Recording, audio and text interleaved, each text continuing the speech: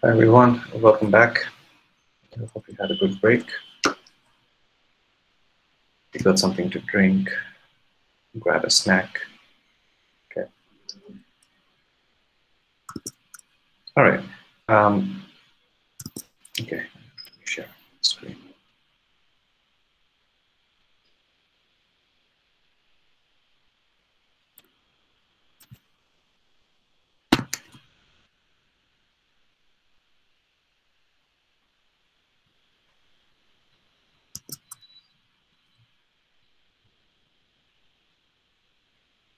Okay. Right. We concluded the last session addressing this frequently asked question: Is sickness the chastening of the Lord? And we read a couple of scriptures, uh, and just to continue from where we left off. Here we see the word chasten is the Greek word that's used as paidio, which simply means to train up a child, that is, educate, or by implication, discipline, by punishment, to instruct, to learn, teach. Okay, this is from the Strong's Concordance, and if you have an eSword software, you can also look this up there. Okay, the word is also translated as learned, right? As Moses was learned in all the wisdom of the Egyptians and was mighty in words and deeds. So that's the similar kind of word that's used. So here we see that it simply means, as again, to train up a child, to equip, to teach, or by implication, discipline, punishment, by instruction, etc. Okay, so chastening in the normal course of things has to do with teaching, correction, and punishment done lovingly as to a child, and only in extreme situation has to do with judgment. Okay, typically chastening must deal with training of a child, as we just read, and hence it refers to something done out of love and not anger. Okay, so coming back to the actual question, you see that would an earthly parent use sickness and disease to train up their child, to learn how to do what is right? No. Even so, our God is infinitely a greater Father. The eternal, loving Heavenly Father will not make His children sick to chasten them in the normal course of everyday life.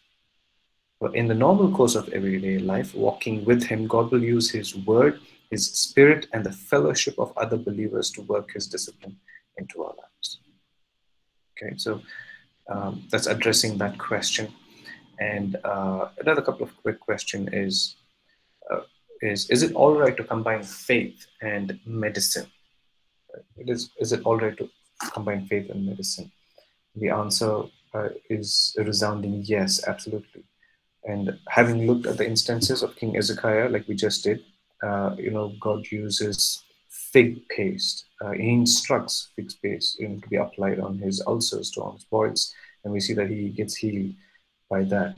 And then Timothy, we see Paul instructing to have some wine for his stomach problems. Okay, so even when we administer medicine or receive medical help, our eyes are on the Lord to bring healing and cure. Our faith is in His word, and in His power for healing ultimately comes from Him. Okay, so is it all right to combine faith and medicine? Yes. And finally, is it taking care of your health a sign of unbelief? Right? What do you guys think? Is taking care of your health a sign of unbelief? How many of you kind of take care of your health? Is that a better question? How many of you take care of your health? Yes.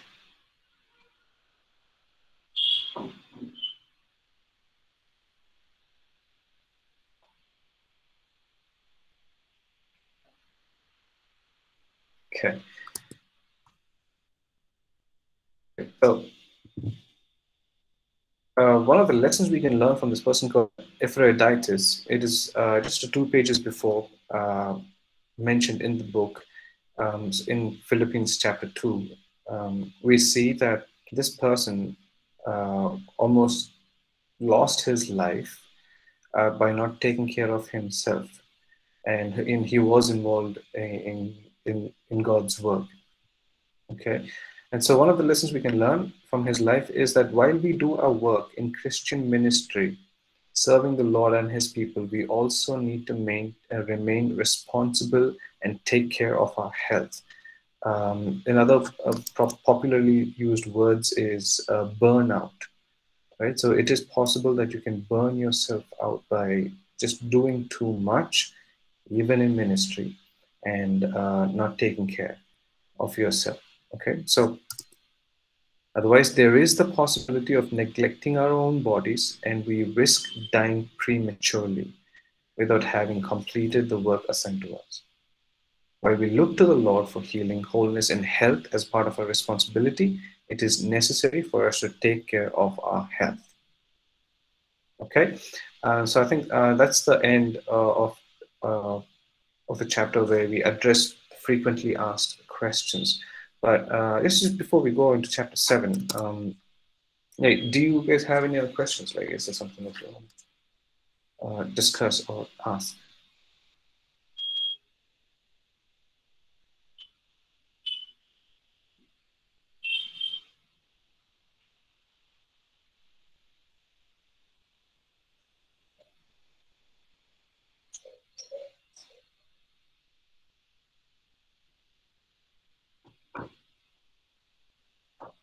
Okay.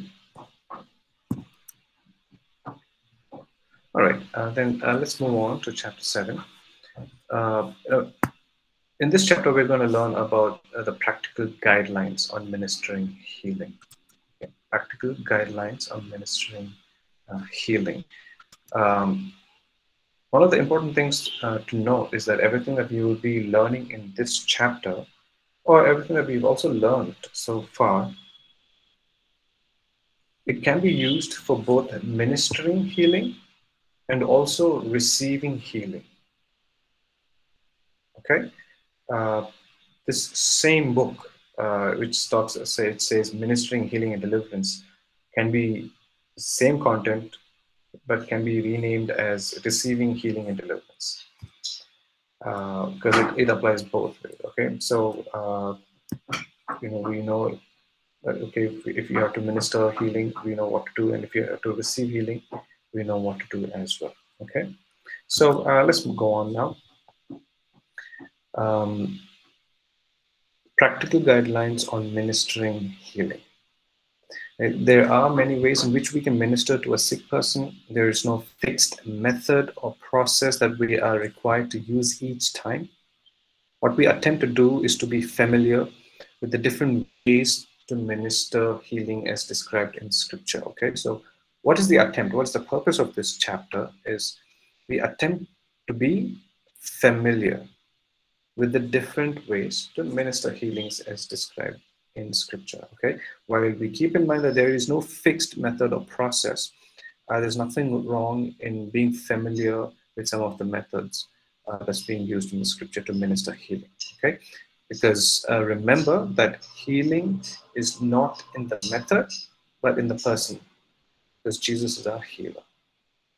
Okay, so that's the basis, that's the foundation of this chapter. So the first thing, how do we minister healing and deliverance? Through personal faith in God. Okay, through personal faith in God. Can someone read Proverbs chapter 4, 20-22, please?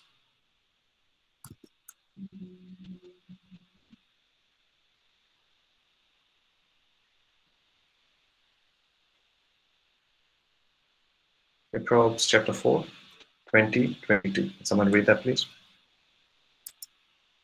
Pastor, Proverbs chapter 4, verses 20.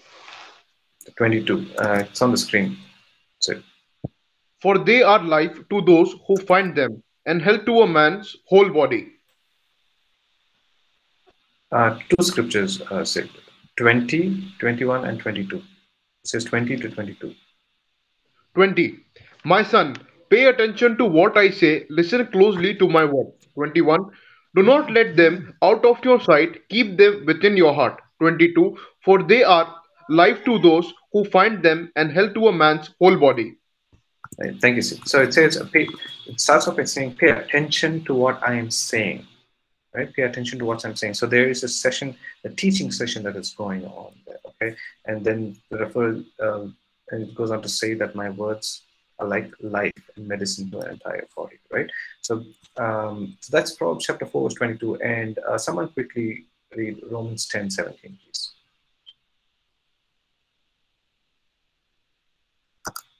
Romans chapter 10, verse 17.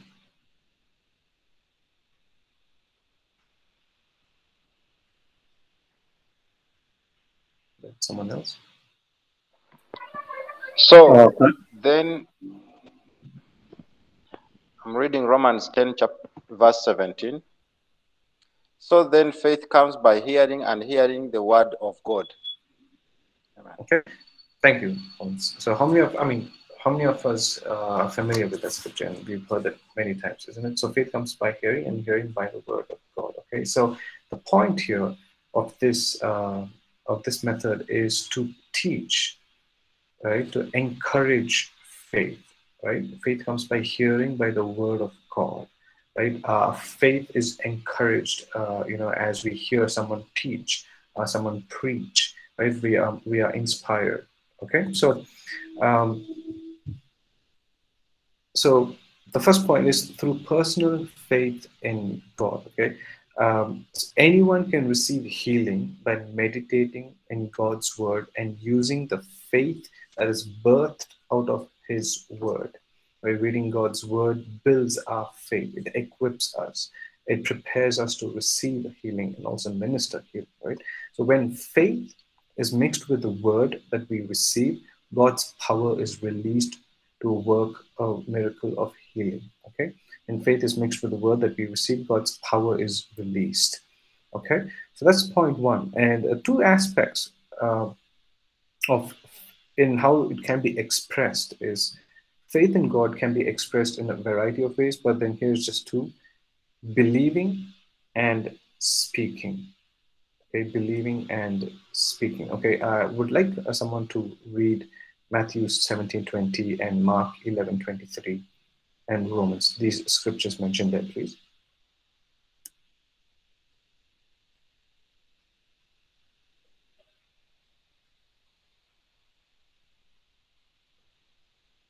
Yeah, come on, guys. Quick, quick, quick.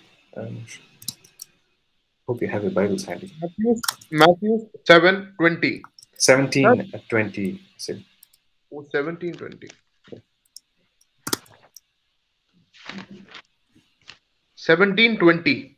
He replied, because you have so little faith, I tell you the truth. If you have faith as small as mustard seed, you can say to this mountain, move from here to there, and it will move. Nothing will be impossible for you. Okay, thank you, Sid. Yeah, someone Mark 11:23, please.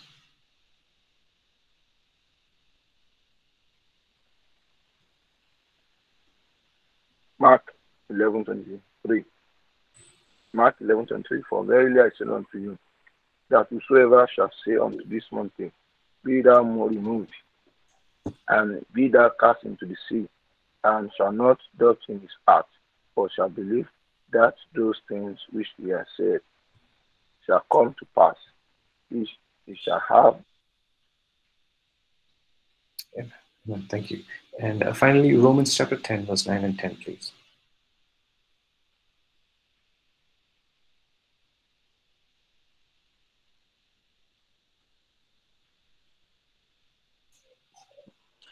Romans chapter 10, verse 9 and 10.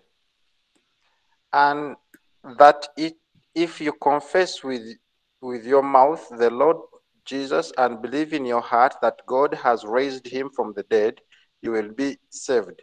For with the heart one believes unto righteousness, and with the mouth confession is made unto salvation. Amen. Amen. Thank you. Right. So we see that just a few examples on just believing and declaring, right? Speaking, right? We know another proverb that says the power of life and death, right? Life is in the power of the tongue, isn't it? So we got to believe, in faith, and then not just believe or not do anything about it, but speak. But Matthew 17 and Mark 11 says, speak to this mountain. And if you speak, it will be gone. And so when you're ministering healing, I say, okay, you speak to that sickness. You speak, is like, and say, hey, the cancer, in the name of Jesus, be gone, right? Bones grow. We speak, we believe, and we speak, we declare. Okay, and that is kind of related to the second point: believing and acting on your faith. Right. So you've built your personal faith. You've read the Word of God. You've built your faith, and then now it's time to believe and speak and act on that faith that you have built. Okay, and that's one of the methods, ways, and how we can minister healing, and also how we can receive healing. Okay. Exercising faith for others. Exercising faith for others. We see here, we can have faith in God for someone else to be healed. Examples: the Roman centurion for his servant, the Canaanite woman for her daughter, Peter and John for the lame man at the temple gate.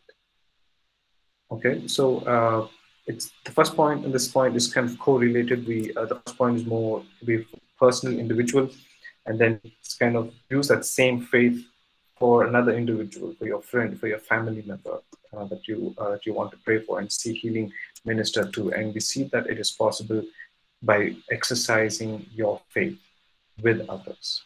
Okay, and that again comes in line with the third point here. It says, okay, you are exercising your faith with others through the power and the prayer of agreement. Right. So if I'm the person that's receiving healing, and one of you are praying for me, you are exercising your faith, and I am exercising my faith in receiving healing, and you are ministering healing. And that kind of leads to this beautiful third point, says to the power of agreement, right? And you see in Matthew 18:20, it says, assuredly I say to you, whatever you bind on earth will be bound in heaven, whatever you loose on earth will be loosed in heaven. Right? Again, I say to you that if two of you agree on earth concerning anything that they ask, it will be done for them by my Father in heaven. For where two or three are gathered together in my name, I am there in the midst of them. Right? And so you would have studied about this, that ministering, in the name of Jesus, using the name of Jesus, is we don't just use that name to end a prayer. Is when we declare that in the name of Jesus, it is as if Jesus is present right there. And then you come in agreement, and your faith, believing that Jesus can do this, nothing is impossible with him. So there is power through agreement. Okay, so three things what we've just learned so far is through personal faith in God, and that is built by meditating on the Word of God, by hearing the Word of God, by equipping yourself, empowering yourself on the Word of God, and believing and speaking, and how you can use that same faith and exercise that faith even for others. And that leads to the prayer and the power of agreement.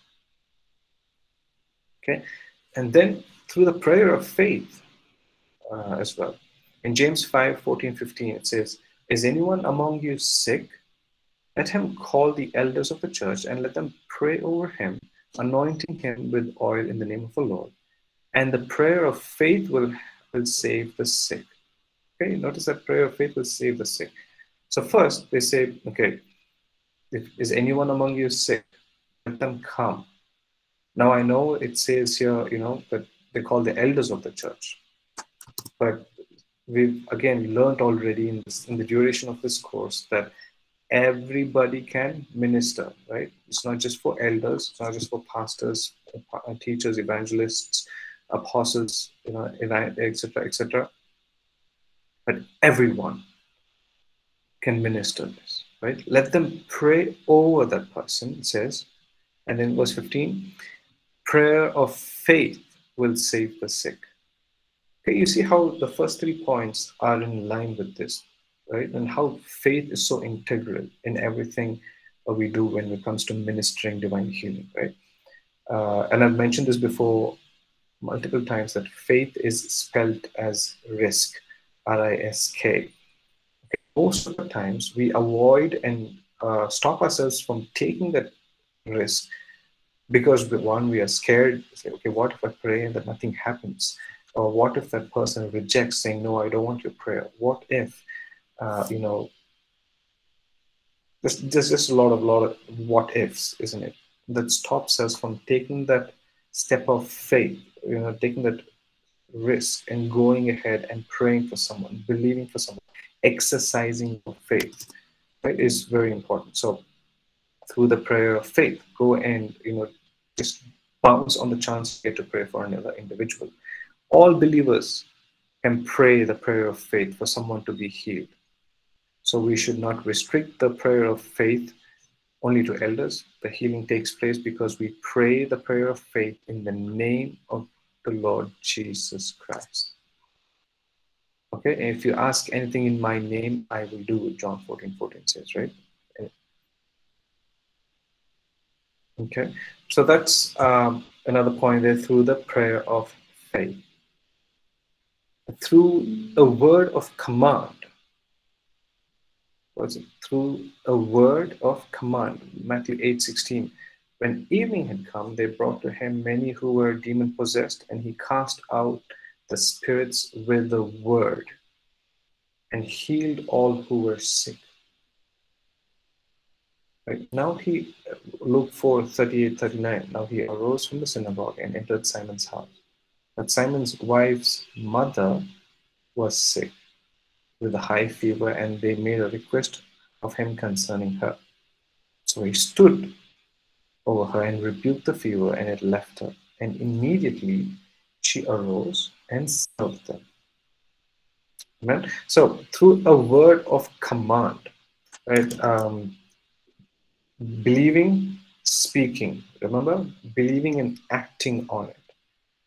And we've learned that there is power in the words that we declare. Right? Jesus declared. Right? God spoke. Right? God spoke, and He created the universe. Right? He knows the power of the word. He is the word. Right? Psalm 33 verse 6, I think it says, by the word of the Lord the heavens were made. Right? Not even words, not plural. Like by the word of the Lord the heavens were made, and the starry host by the breath of His mouth. Right? Jesus sleeps in the storm, and disciples asked the most fascinating question ever, you know, to the God of the universe. It's like, don't you care that if we perish? Uh, and Jesus, like a boss, you know, wakes up and just calms, because all He says is peace. And then everybody is left in wonder, saying, who is this man? Even the winds and the waves obey Him. Right? They obey. So when do you obey something? When you've heard a word of command, right? So all the soldiers in the army, they obey to the word of command given by the general. And that same authority has been given to you and me. And it's left to you, it's left to us, is how we willing to use that authority for the good, right? Saying, I want to minister healing to the sick through a word of command. Moving on, through the laying on of hands. I'd say the most used method, I would say, is that, you know, we see people laying hands on and praying for. Okay, so through laying on of hands with anointing oil or with the word of command, whatever it may be, and we see that multiple times mentioned in the gospel that Jesus did this. Right? Then Jesus put out His hands and touched him. Right? He is Matthew 8 says, so He touched her. And then He touched their eyes. Jesus had compassion and touched their eye, and immediately their eye received sight, and they followed Him. And then there are instances where people reached out and touched Him as well, right? We see this instance where this woman with a issue of blood reaches out and touches the hem of His garment as well. Okay, so through the laying on of hands with anointing oil, with the word of command. It doesn't matter. Okay. So ministering healing to the sick through the laying on of hands is a common way to minister. We lay hands on the person and command the sickness to leave in the mighty name of Jesus.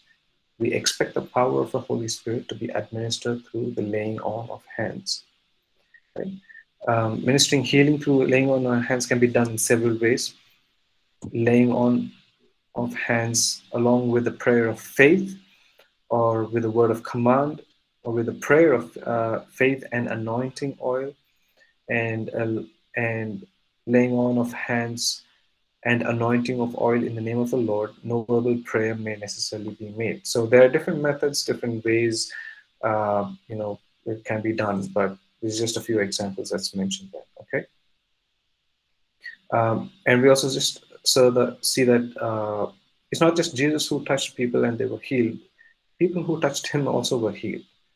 Right? In Matthew 14:36, and begged him that they might only touch the hem of his garment. Right? So the difference between Matthew 9 and 20 and Matthew 14. So whatever happened here must spread across the town. People must have heard about it. And that's how this person must have also heard that, hey, okay, if I can just touch the hem of his garment, I can be healed just like that woman who was healed. Okay, and it's happened. So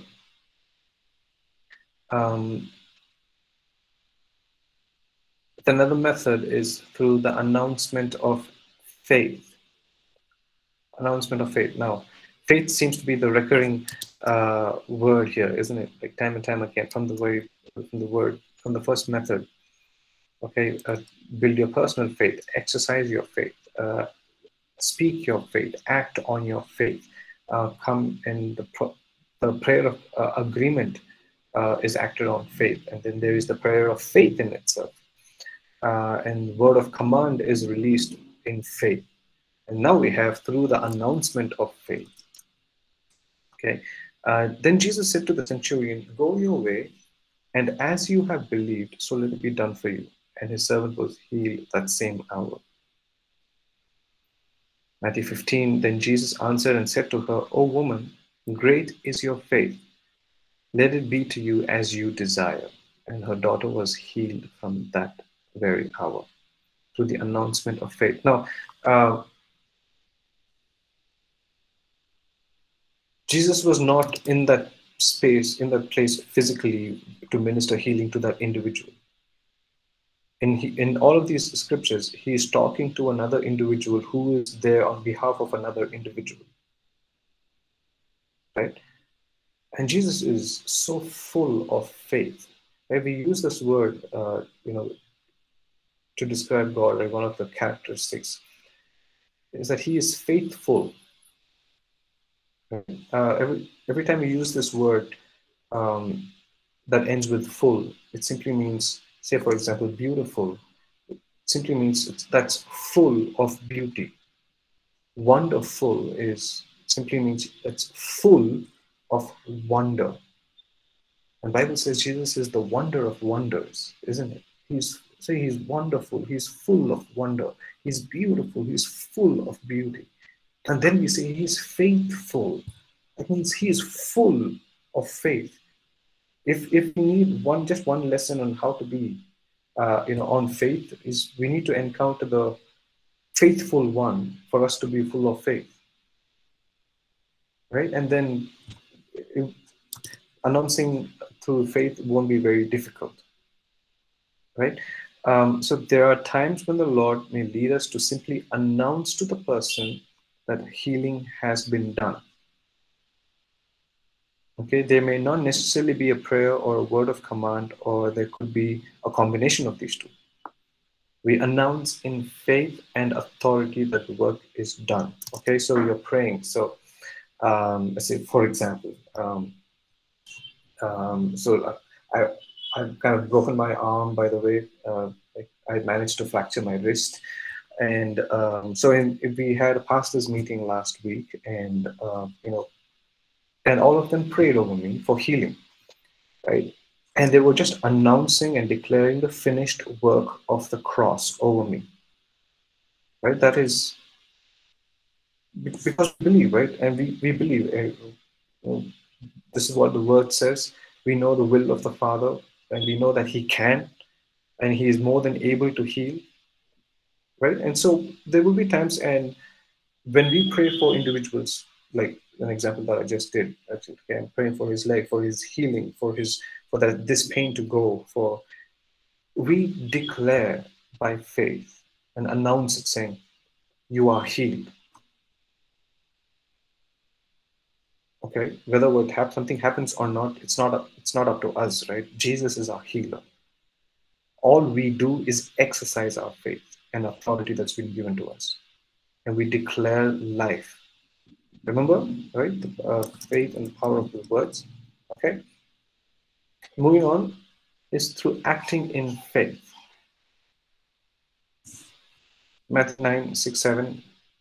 But that you may know that the Son of Man has power on earth to forgive sins. Then he said to the paralytic, "Arise, take up your bed, and go to your house." Arise, take up your bed, and go to your house. Stretch out, Matthew 12, 13. Then he said to the man, "Stretch out your hand." And he stretched it out, and it was restored as the other. Right? John 9, 7 says, he said to him, "Go wash in the pool of Siloam." So he went and washed, and he came back seeing.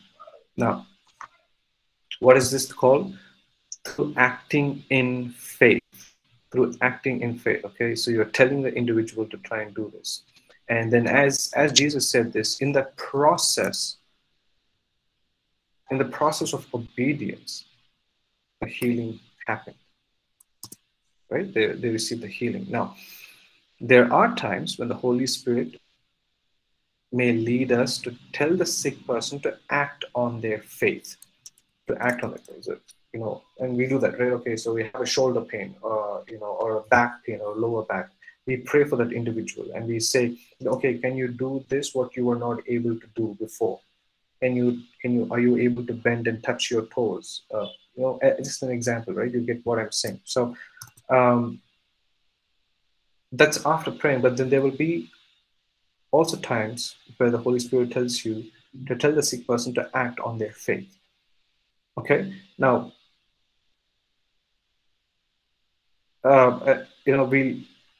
we'll touch on this point a little later as well, but then I just want to mention it right away, is that we cannot be reckless or presumptuous, about this. And like I mentioned, we will learn about this as we go on at a later point as well. But then I feel like, it needs to be mentioned here as well.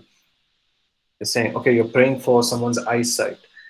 They're wearing glasses and they're having a problem with their eyesight. You can't just take their glasses and throw it and say, okay, how much is this? You just be prepared to buy them a new pair of glasses. You get what I'm saying, right? Okay, so while we are called to act on our faith, we're also not called to be stupid. Sorry for the lack of better word, I guess. It's very important for us to be sensitive to the leading of the voice of God. That is the key here. Okay, we need to move as He leads, because everything Jesus did was in line with what the Father wanted Him to do. He was sensitive to the leading of the Spirit, and how much more should we, right? Hey, I hope you all are still alive, learning something. Okay, yeah.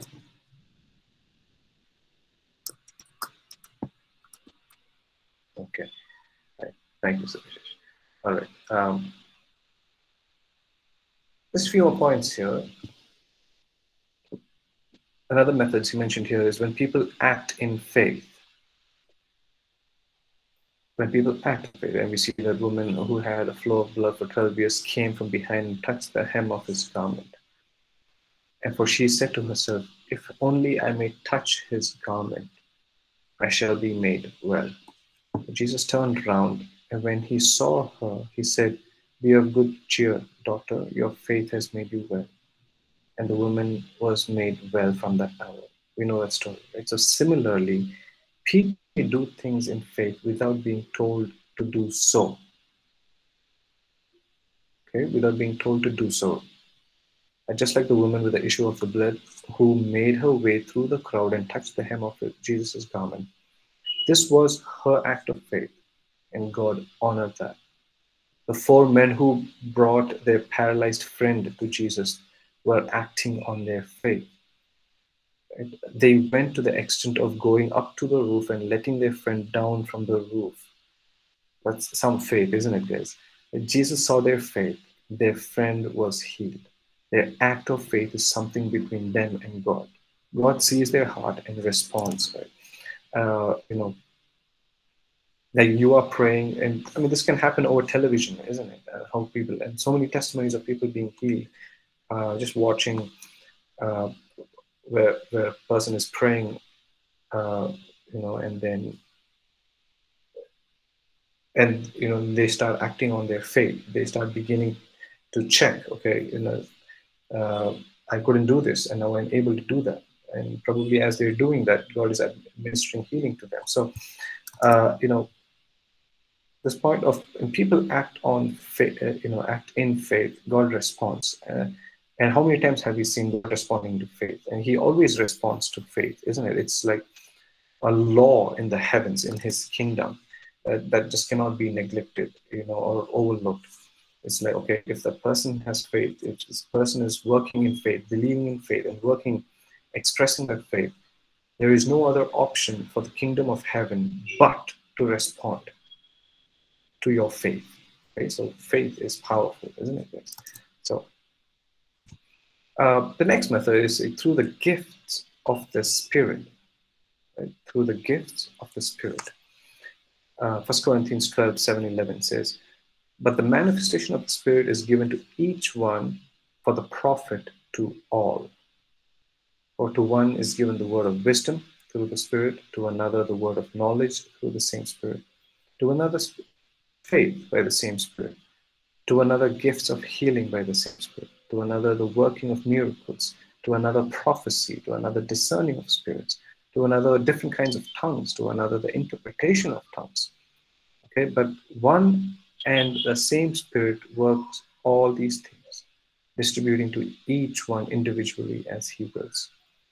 Right, and we see, I think, in Isaiah chapter 11, that He is the Spirit of wisdom, He is the Spirit of knowledge, He is the Spirit of understanding, He is the Spirit of revelation. Right, so He is the perfect Spirit of God. So through the gifts of the Spirit,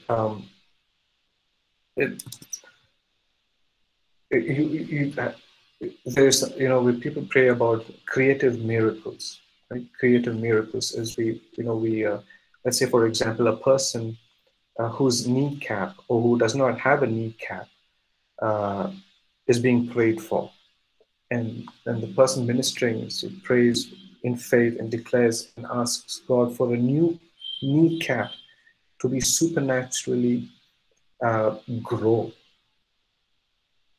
right? And every method that we've just spoken on is kind of being acted in that prayer, right? That's a prayer of faith. You are declaring the words, you are laying hands, okay, and then asking the Holy Spirit to come and do His work. And so that's right, through the gifts of the Spirit. So God is our healer. It's not just about the methods. We're just getting familiar with the methods. Okay. Through the healing anointing.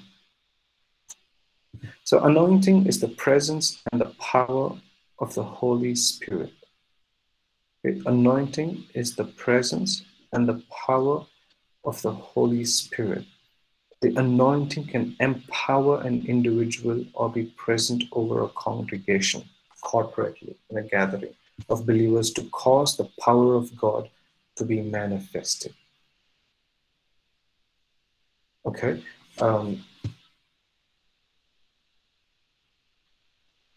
Luke 5:17. Now it happened on a certain day, as He was teaching, that there were Pharisees and teachers of law sitting by, who had come out of every town of Galilee, Judea, and Jerusalem.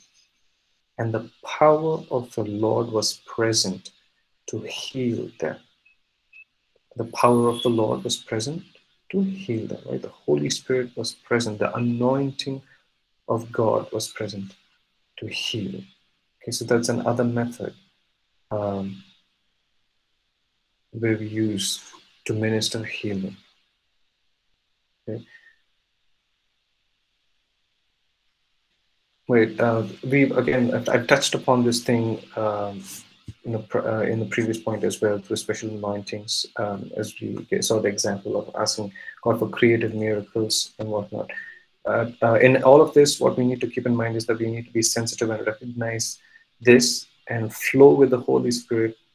I desire, see what He wants to accomplish at that time, so that people can be touched. Okay. Through repentance and renunciation of sin.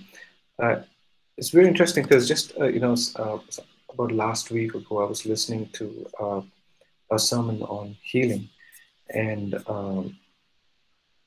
I was saying, and as this person was beginning to pray, he was led to ask this other individual before he could go and minister healing.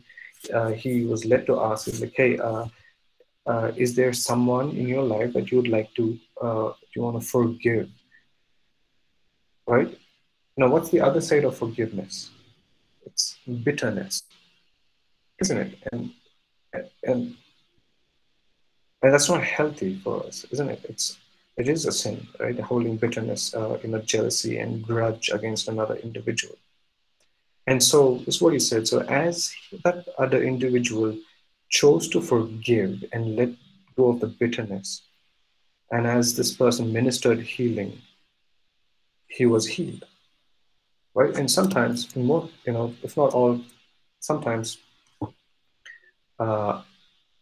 again, you need to just speak with that individual that you're ministering to. And if you are that individual that's receiving, it's important for you to know the importance of repentance and renunciation of sin.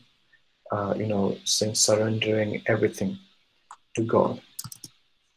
And that releases the healing power of God over our lives, okay? Another method is through deliverance. Right? As they went out, behold, they brought to him a man mute and demon-possessed. And when demon was cast out, the mute spoke. The multitudes marveled, saying, it was never seen like this in Israel. Matthew 12 says, then one was brought to him who was demon-possessed, blind and mute, and he healed him. So the blind and mute man both spoke and saw. Right? We're talking about ministering healing and deliverance, right? And healing and deliverance. Healing again is ministered through deliverance, right? We don't negotiate. We cast the demons out, and we recognize, okay, this is the spirit of infirmity that is over this person, that's oppressing this person, that's causing this person to do things that is not normal, that only an evil spirit would do. We recognize that, and in the name of Jesus, by the authority that's been given to us, we act on our faith, and we declare deliverance and healing over that individual, right? And through the exercise of faith when celebrating the Lord's table, right? So it says, 1 Corinthians 11:26, for as often as you eat this bread and drink this cup, you proclaim the Lord's death till he comes, right? And I've heard of testimonies, and I'm not sure if you have, of how people were being healed as they participated in the Lord's table, right? Now, if you take the element of faith, if you take the element of God's wonder-working power out, it's just a wafer and a grape juice, right? Wine. Sometimes the wine can be too sweet or too sour. It's not in the methods, isn't it? It's about the faith that we believe in and what the Lord has done for us on the cross. The price has already been paid, right? He bore our sicknesses and our infirmities, and by His stripes we are healed. And that's what it represents. Eh? It is a symbol. So as we partake of the communion in faith, we expect healing, and we also teach, okay, expect to receive your healing, right? So through the exercise of faith and celebrating the Lord's table, and another method is through the use of prayer cloths. We know the story of a handkerchief that was used, by Paul's handkerchief. But just a word of caution here. I think this is more important than just being very familiar. And I'm sure you've seen, this method being used before. But just a word of caution here is when using cloths or items or objects, whatever. Sometimes, if people are not instructed correctly, they can end up making the item that was used to bring them healing or deliverance as an object of worship, as a charm or some other supernatural item that gets their attention. Okay, I think we need to keep that in mind more than anything else. Is that or any method for that matter? I'll stop presenting here. Right. We need to go back to the original statement that is being made, is that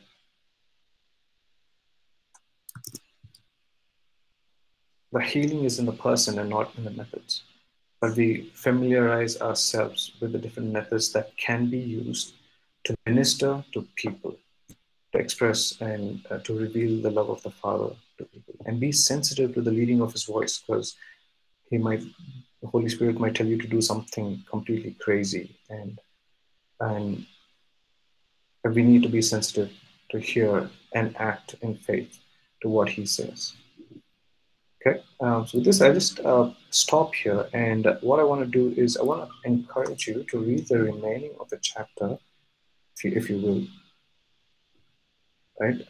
Before we come to our next class next week. So I want to encourage you to finish the remainder of chapter 7 when you can. Okay, I'll stop the recording now.